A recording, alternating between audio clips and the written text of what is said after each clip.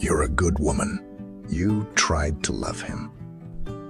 You did everything you could, and it's not your fault. He was a coward, and it takes a brave woman to love a coward.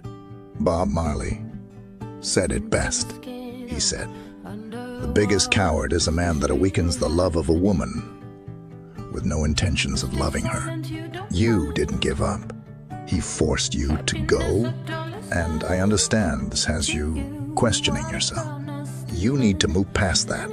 You've always been amazing, and the strength you'll gain from this experience will make you even more. So you haven't lost a damn thing. It's his loss. He's an idiot. Everything will be okay. Remember who you are. What is better than wisdom? Woman. And what is better than a good woman? Nothing. Drop a 100. If you read this far, this shows you are part of the 0.1% who actually finish what they start.